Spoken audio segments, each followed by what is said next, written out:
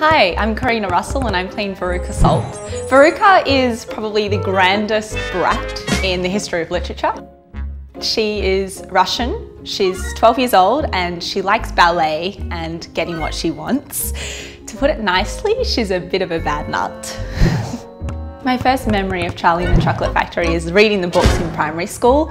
I was a big Roald Dahl fan, so when my teachers found that out, they gave me all the books and we read it with all my classmates. And I took it as a big insult when one of my classmates said, "Oh, you're like Veruca because you're a ballerina." And I was like, "No, I'm not a brat." But I was so bratty when I said it, so there you go.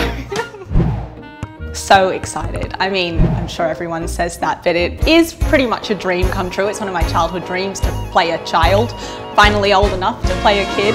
And I'm so excited to join the cast and the creatives. You know, it's going to be an amazing experience.